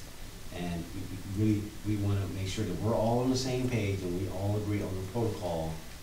For example, we use one for example. This one we talked about at the board of commissioners level already, which is just like we changed the route going from Riverside or Thornton all the way over to H.E. Homes and got on at the epicenter, right? In other words, the rationale was, at least my point was, okay, you're right, nobody's going down the street in this bus. Let's hitch a ride with Cobb. Well, we've had recent conversations saying that, well, why are we making a left onto off of Fair Road to go down the Lee Road and sit in traffic? Like, how is that adding to the ridership experience no more than further down I-20? Why don't we just keep on down Fair Road and make a left on Lee Road? Look at the people we'll be servicing with that, apartments, schools, parks. So we recognize that that's on the top of the list is perhaps a system obligation, but heaven forbid if we would make that change independent of visibility.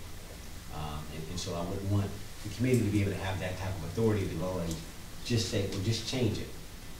You want to have buy-in on for something like that.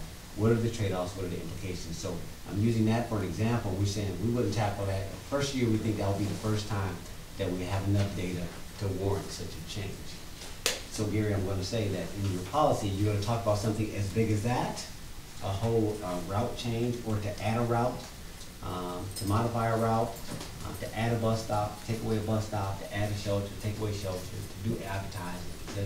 Are y'all? The policy would provide us with the process on how to make a huge change like that. Let's just wait until it comes back. I'm sure I say, let your staff come up with a comment for us to respond to, and then we can go from there.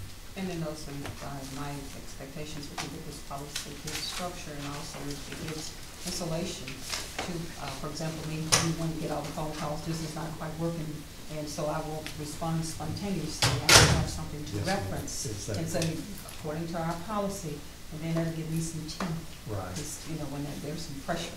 So I appreciate that, and I look forward to this policy coming forward very soon. Okay? Yes, and if I may add, it's going to make a distinction where there's going to be a lot of decisions that we have to make on the clock, so to speak, for logistical reasons. We're not talking about those going to the wall. We're talking about major policy items up and that it will make that distinction. Perhaps 90% of the decisions, changes, tweaks, whatever, we would do as a matter of the process, and the other would be a matter of policy coming before the board. And I would think that between Cobb system, Gwinnett system, people out there already have these models in place that you don't have to figure. There's also MTA requirements. FTA, MARTA, you name it. FE. So I think we should have I'm sure your staff has this now. Thank you. We won't belabor it. We're good? Yes, sir. All right, we're good. Yes, sir. Okay, yes. We get through that. Mark, you got that, Mark? You know how we're going to handle this? You're going to come back to the staff? Yes, sir. Yes, sir. The last item on the transit side is a discussion about an advisory committee for paratransit. As you know, paratransit, providing paratransit services is a requirement once you have the fixed route. And so we have to develop and flesh this out. And so Gary's going to run us through the thinking about how to go about making decisions on having an advisory committee to assist with that. Okay. This will be another advisory committee for the county, somewhat similar to the Animal Control Advisory Board. It would be along those same lines. We would have community members on this committee, specifically members of the disabled community. And Jamal, you want to talk about how the committee would be structured, the number of people on it? So the full committee will be structured with 6 people. That would be the transit service coordinator, county administrator, or a county commissioner, or their representative, or your appointee. And then also 3 advocates of the senior and disabled community, as Mr. Gary stated. So they will serve on the board for 2 years, and then once we elect, once the Connect Douglas elects the 3 people or 3 candidates, we push that out to the board of commissioners and then let them agree and approve those 3 members. And basically what we do again with most of the other advisory committees, we would accept nominations, applications from the public. We would collect those names and then submit them to the Board of Commissioners for them to determine who's going to be on the committee. You did say this was a requirement by the FTA? It is. Yes. So this meeting, just to frame the conflict, the point that we need to have this in place, does it need to be in place by a certain period of time? No, but now that things have sort of settled down a little bit, it's time for us to get this committee in place. Would you use this committee, for example, would you use this committee for route changes, independent board? I'm trying to get, what will their role be again? They would be our sounding board for anything related to the paratransit service. If they don't like the style of wheelchair with Accommodations. accommodations, right? Okay. All right, real input, stand by input. Is that what I'm hearing? Yes. Their input, they're not a formal recommending body, or are they? No. Okay, yeah, we're good. So, I guess, Madam Chair, when it's time to present this, let's say, administrative concurrence, just go straight to the Board of Commissioners. I want them to be involved in this as opposed to us doing it here at this committee. That, I respect. Okay. Unless y'all got something you're ready to go with now.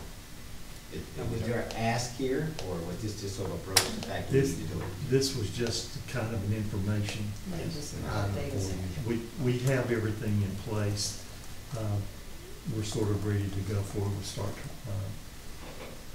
advertising for applicants to be on the committee. All right, so on this committee, so when you do this, do you have a committee meeting? Who's gonna be running it? You? But the six people I mentioned would be the transit coordinator, and I apologize, I didn't mention the compliance officer, but the compliance officer will be a part of it as well. But who's gonna be steering that? Jamal would be steering That's as transit service coordinator. So you've got these rules of engagement around how you would do your committee. There'll be meeting minutes. There's the formal part that I want to make sure we're also acknowledging. Just when we came on my HOA boot camp, like they gotta be prepared to facilitate that, and because anything they say in that meeting, you get it. So can we just assure before we start advertising, do you have your catcher's mitt in hand before? Because the people are going to come, and how will we select these people? Which it sounds like you're advertising. You get it. Same process we normally do when we go into the. Yeah. Same process. On the paratransit proponent, that was necessary with the CMAQ and all that, so we were able to do that. So we're excited about that piece, but do you have an idea when we'll start exploring on demand? Will that ever be an option in Douglas County, or we just have something we probably need to explore? That's one of our projects for 2020 is to start exploring on demand and get everything, the process in place Okay. for that.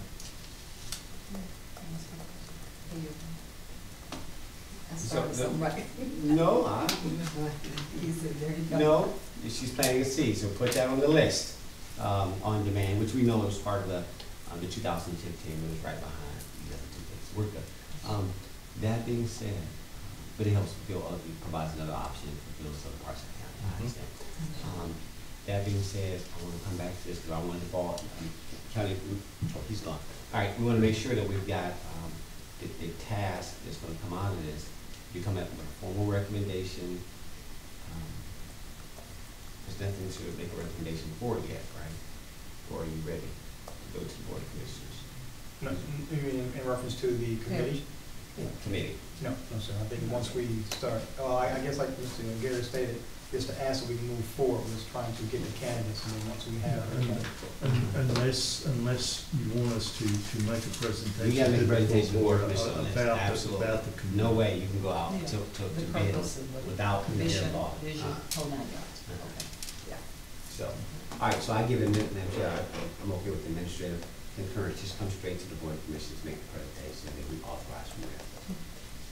You need their buy-in, guys. We don't want to do this like, just let them get involved in this part. Sure. Structure of a committee, something with this type of authority.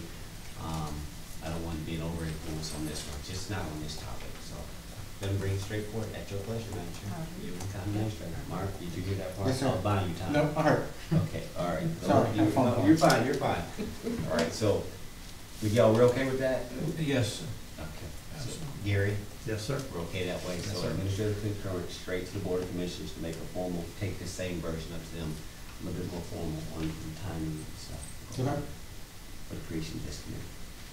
Okay? And we call it advisory committee. All right, Miguel, anything else? not on this topic. All right, keep going. Yep. Next item is discussion, continued discussion about the on-call consulting contracts. Yes.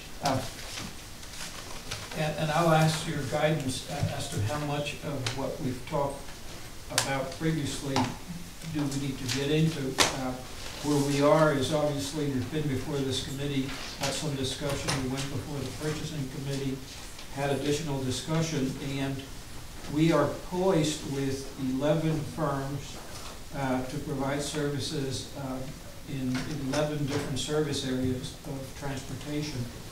The discussion at the purchasing committee, as you may recall, related to potentially, let's move this batch of contracts, let it go to the board and have them being considered, but at the same time, open up the process, go back out and notify everybody that this is available again and allow for others to come in, make a bid for the services, and that we could add to the 11 firms as many as necessary to have at least 3 per service area, and I believe it was as many as 5, if I remember that correctly.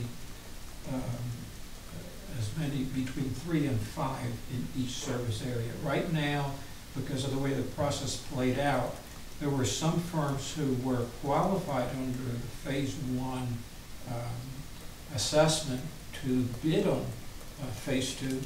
They did not. And so, but there are otherwise qualified firms at GDOT and other places. Some of them, they indicated to us that unfortunately the notification from the county didn't go to the right individual or the right bin, and somehow they missed the opportunity. It was not for lack of desire, but and certainly they've indicated that they're definitely willing to participate, interested in work with the county. So if this is opened back up, they would definitely be bidding if so. Okay. That's where we are. And that's a great update, and that's exactly where we are.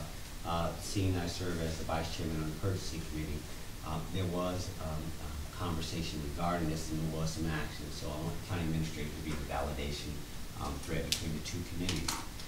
I'm of the position to accept the recommendation of the committee to allow certain task orders to go forward, and to then refresh based on your comments just made and the conclusion that was made in that committee. So, County Administrator, remind me, we had this conversation, we were making up the record. The recommendation of the project we said would go forward would be Chapel Hill. It was Chapel Hill. There was Highway 5, Douglas Boulevard. Yeah, Highway 5 northbound turn lane. Northbound turn right, Douglas Boulevard. Right? Turn right. Yes, sir. Going northbound. There was the Riverside Signal Light. Yeah, on 2. Yeah. Signal light, right? Yes. All right. And then there would be Maxim Road, Yes. the Maxim Thornton Building Hall. Is that all? That was. Well, those are definitely projects that are pending and task orders that are pending. However, the service areas, 11 different service areas, some of them are for not the entire gamut of things, but for surveying services, for example, right-of-way acquisition. So we have the need for right-of-way acquisition on the Chapel Hill road widening and a turn lane project. That's coming up. We have need for road design services related to the Lee Road extension. So there's a whole gamut of things that are not these 5 projects, but are services that we need going forward in the immediate future. Okay, but the ask in the committee was, what's up right now for all of our projects that are mission critical? Was, if I laid out all the project schedules, laid out a Gantt chart, laid out the critical paths for all the projects, it's what's up next that's immediate to not slow down those mission critical projects. Recognizing there's tasks all behind them, it's, let's just not slow that down while we refresh. That was the objective.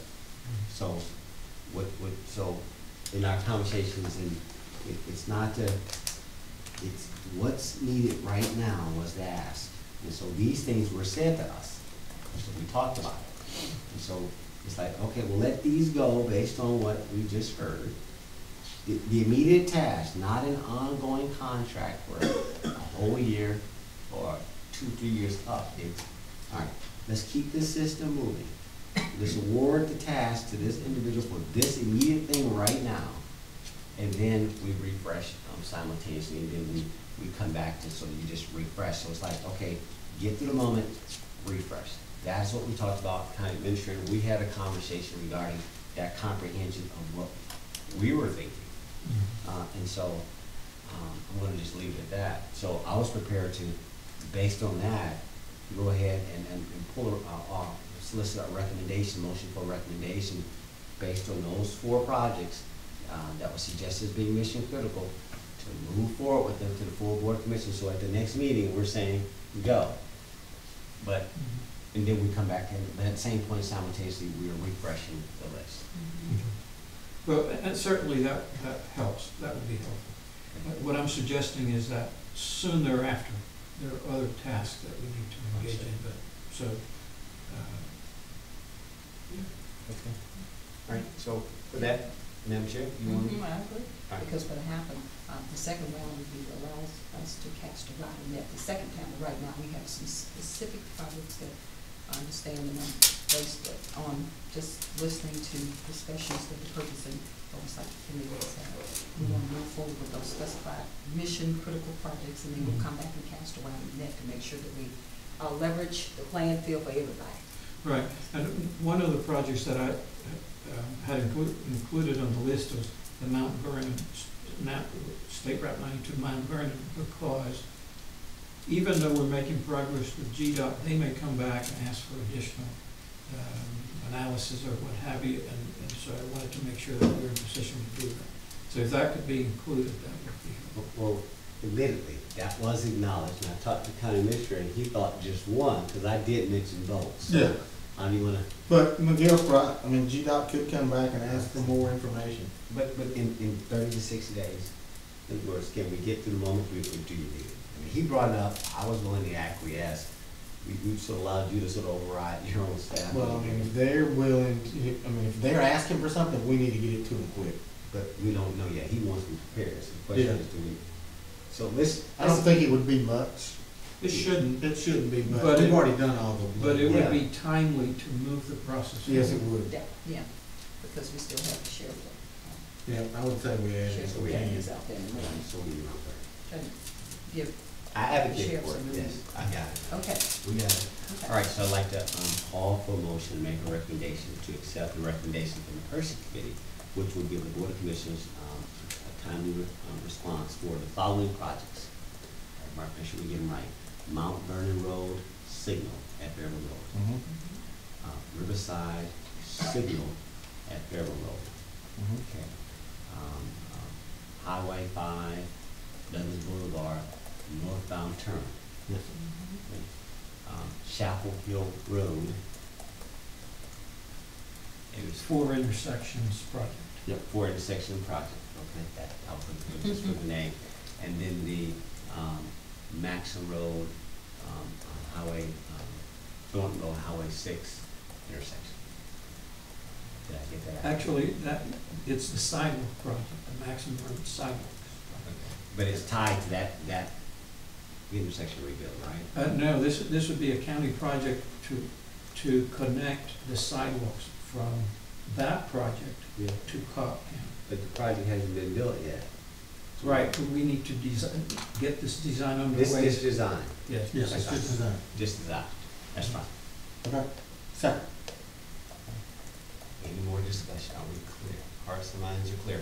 Now, with this second, I want to make sure that we amend this to acknowledge that this contract for these projects is only a one-time task order. One-time task order. No 1 year and no re-up, and that the Board of Commissioners will, this committee will come back and do a refresh of the list. Could I, could I offer some comment? There is an item coming up on the agenda, or an update, that may require us to revisit this, and that is the Lee Road widening project. What GDOT is now asking, the project was initially intended to be bid out by GDOT and the construction administered by GDOT. They, within the last week, have come back to the county and said they would like the county to do that for a number of reasons. One being, they don't have the staff. Two being, they don't have the money, at least not in their budget, to do it. And so there is a possibility that, and again, the decision hasn't been fully made. It is up for discussion here, and then I will engage the state in further discussion. But which way we go may play into this recommendation, because if the county were to undertake letting the project, if that were an option, then we would be responsible for the inspections on that project and the testing. And I appreciate that, Lee Road. It is very, very important to all three commission districts. We just finished the resurfacing. And again, one more time, the citizens expressed this past weekend that there's a satisfaction with the immediacy of our effort. We also mentioned in yesterday's work session, and this was a task, that we need to understand the impact of the Lee Road project against our overall cash flow. Right? So I'm cautioning this, and again, the fact that the state was supposed to be responsible for those two task items. Now, there's okay, we need you to do it. Well, okay, we need to think about that, but that doesn't force my decision-making then. That gives me reason to pause. Right, okay, so recast, like we had, the Board of Commissioners asked for a recast. So let's see how that project as is going to impact my cash flow. Behind that becomes your point, which is, okay, and now you want to add that I got to pick up these other tasks that were never in this original. And now it's like, so that gives us even more reason to sort of steady. Right, the Board of Commissioners gave direction. We want a recasting, Mark, of the financials for, the legal. Start there. And then there's no reason to even engage the state yet. Like, that's a big decision. They don't have the money and they don't have the staff, and so you're gonna drop this on us when we're already putting up, like, that's nothing we're gonna make a decision on in 2 months. And Commissioner, if I may add, essentially what they've indicated is they're posing this question to the county. Obviously, you have to make the decision, but if they're indicating if they are to be the letting agency and manage the project, then what's going to happen is when the bids come in, they will ask for making sure that they can cover the bid amount. Yeah. The county can cover the match. And then they will ask for the inspection funding for them to go out and get a consultant to inspect the project and to do the testing. So essentially, the way they're couching this is, if you manage it going forward, then you deal with things as they come up. But if not, at the time that the project is bid, we will ask for the entire amount of all of these elements. And I think we need to talk about this offline. It just seems where's this push coming from? It's just like, okay, within the past week.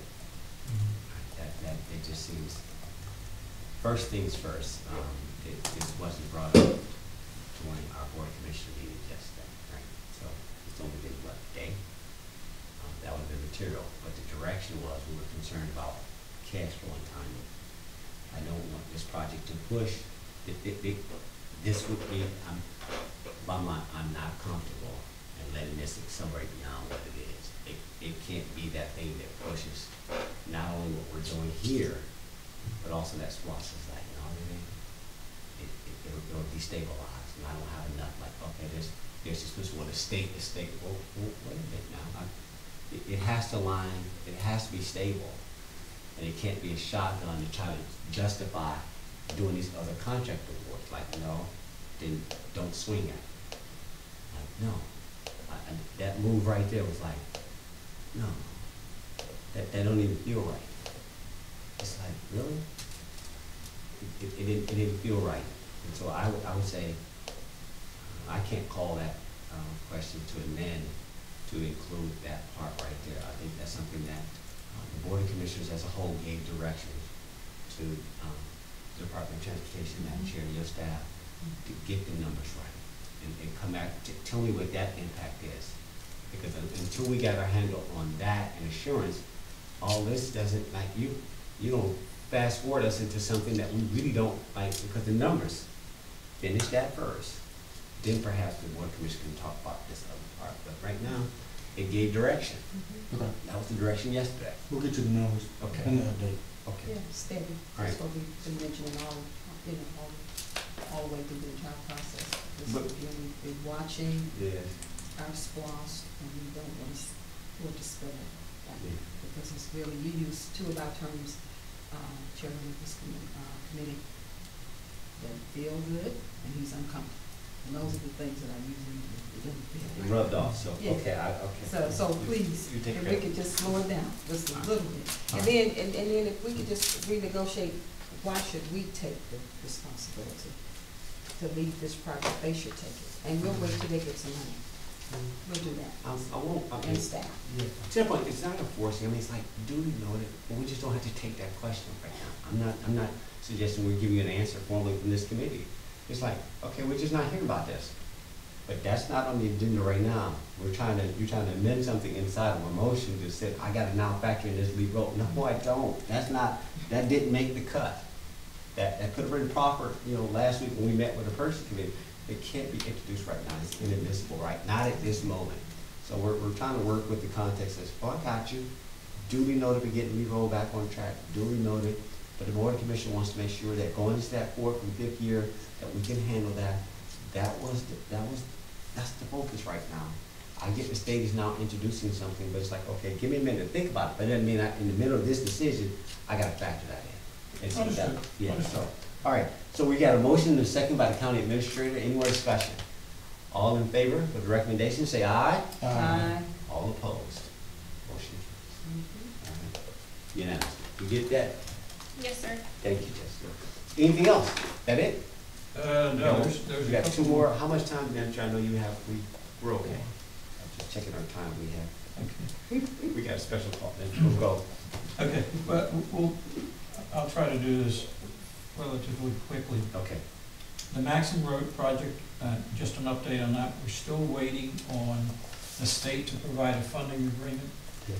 They've been promising one for the last several weeks. Okay. One of the reasons they indicated that the delay has costed them is, you might recall at the last update that I provided on this, I indicated that with the bid results that I have to submit to GDOT, I also submitted a request for additional federal funding. Mm-hmm. They came back and they indicated, unfortunately, there was no additional funding available.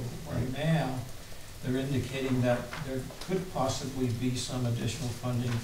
And so if they can secure that, the funding agreement that they send us will incorporate that additional federal funding. That's good news. Right. Correct. That's good. Okay, very good. Very good. Okay.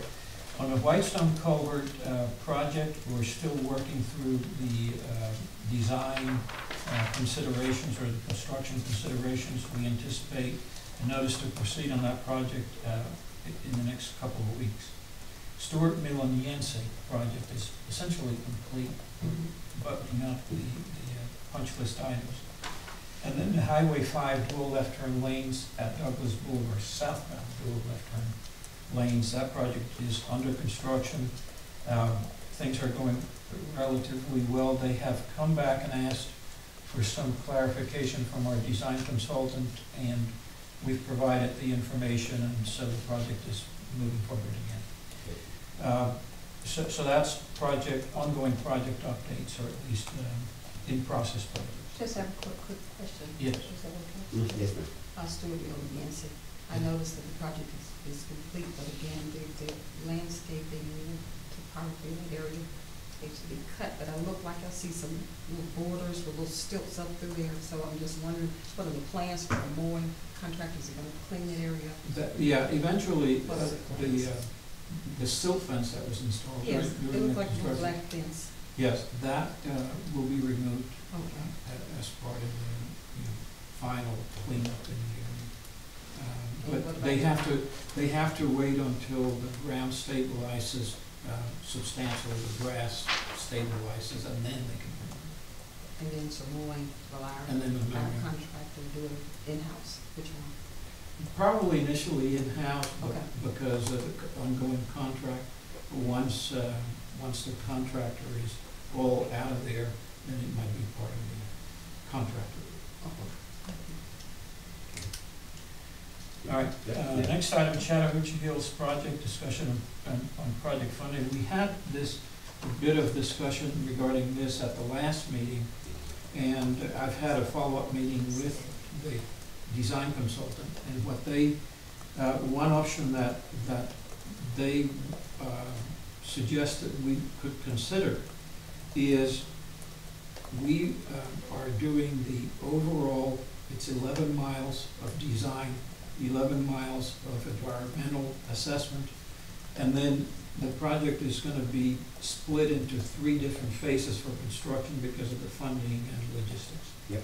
What they're suggesting is part of the change order that they submitted is related to work for the overall environmental component and the concept plan. What they're suggesting is if the county would consider reallocating some of the funding that was going to go to, say, phase 3 design and moving that process forward, and then we essentially would be reallocating the funds to keep the project moving forward, knowing that at some point we will have to revisit it as it relates to the design for phase 3. So it's gonna be more on the front end, and yet we gotta make up for it on the back end? Did I just hear that right? Correct. Because we're stuck right now. They could proceed with phase 3 now, but then we've got a gap in the middle, because the gap is the issue in the middle. This contiguous with other counties, right, is it Chattanooga? These are something like 11 miles for us, or the one? The 11 miles for us. This is strictly in the county, but they are designing the road project that eventually is going to connect. Need connected ours. So you're connecting Boundary Waters with Sweetwater State Park? Is That's that what correct. this 11 miles That's is? correct. Again, one more time. We're already, what's the cost?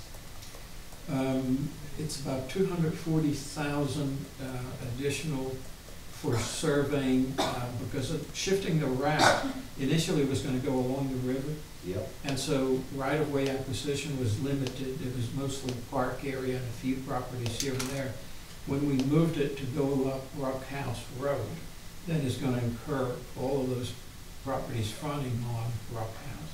They're going to have to survey, and there's going to be property acquisition along all of this property.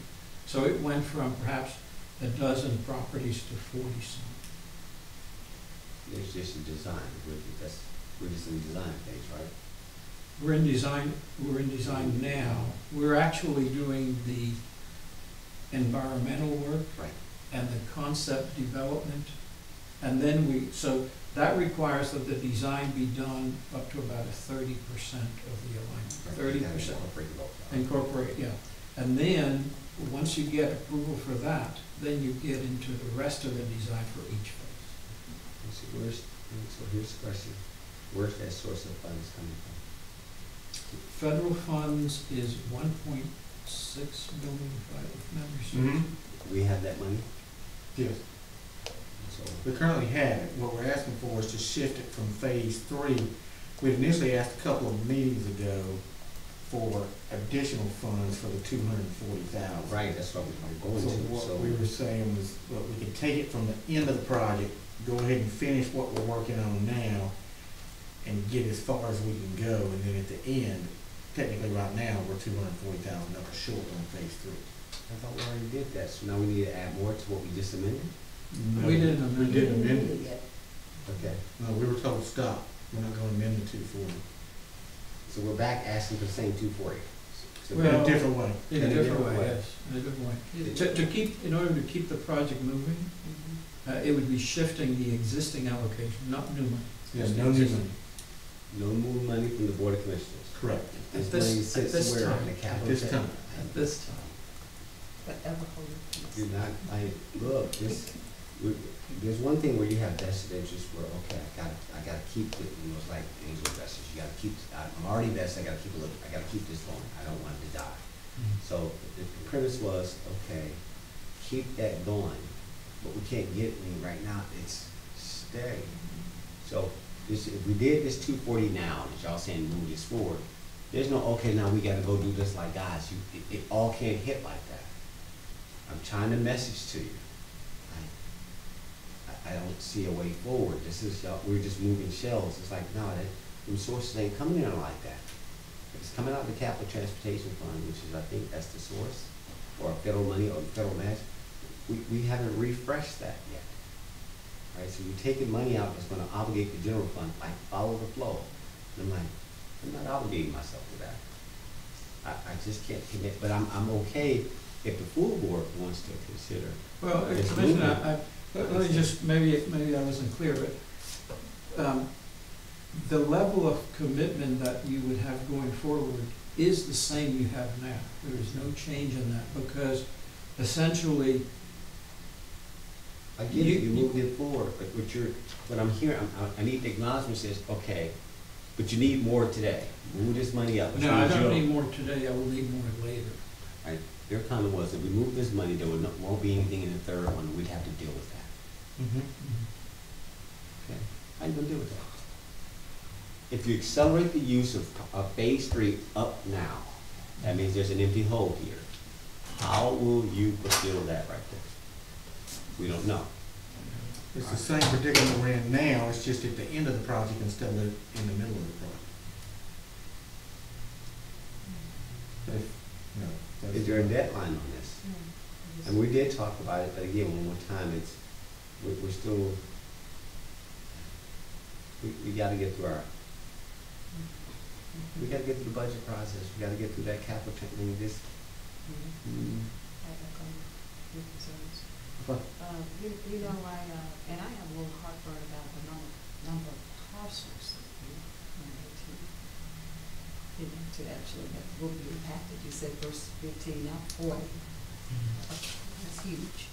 It is. Is it a workaround, or is it, do you have anything else, an alternative plan? Because it's not easy to take. Well, one of the reasons for the change in alignment was the park was not comfortable, there were two main issues, the park was not comfortable with the original alignment. They were not on board with it. It was, the alignment, my understanding is it was initially set by the Path Foundation in conjunction with the county, and the topography was just not doable. It was too steep. When they started laying it out, they realized that was not going to work, and so we've been engaged with the park at meetings, updating them, and they said, no, that alignment's not going to work, but this alignment going down, coming up Rock House Road, and because it hits the park at the end of Rock House Road, they are in favor of that. They're okay with that one. But you have to get to that location through Rock House Road, and that's where all of those properties come into play. No action on this. No action, right. Okay. That's on the All right, all right, no action on the intelligence use for now. But keep it on the list, but no action there. Okay. All right, keep moving. All right, and the last item is a discussion on the no truck routes. We had discussed and approved moving to the board through a public hearing. I think it was Tyree Road initially, and at the meeting, at the board meeting, we added Liberty Road. Liberty. What I would like to have the board, the committee consider is adding Gruber Slate Road. And Gruber Slate Road is right near the access to the fire station there, near, I do have a map here. We haven't advertised yet? No, we have not advertised that. We could add it to the public hearing. Gotcha. And the idea is to make sure that, that commercial traffic and the truck traffic is not, using those residential roads in that area. You know exactly. So if that's the consensus of the committee, we would add it to the list and have Tyree Road, Liberty Road, and Gruber Slate Road. I thought you had one more too, that first list. East Carroll? Yeah, East Carroll. I'm sorry, there is a section of East Carroll that's already Okay. on the docket to be done. Gotcha. Because Tyree goes into a section of East Carroll and then it comes out as Tyree on the other side of it. So, Town Administrator, if you concur, make the motion for, Yes. I'll make the motion, we add Gruber Slate. Grover's Lake Road to the advertisement that is upcoming So, So, I was gonna say something. for no trucks. is there a second? We've got a Madam motion. Chair. I said so many. Oh, okay, so we got a second. All right, so we've got a second. Any discussion, any clarity? All right, we got a motion, second, no further discussion. All in favor of making this recommendation to the full board to add this to advertising, say aye. Aye. Any opposed? Motion carries unanimously. And that fulfills the agenda today. All right, well done, guys. I know this is good. Good one, full, rich. Let this meeting stand adjourned.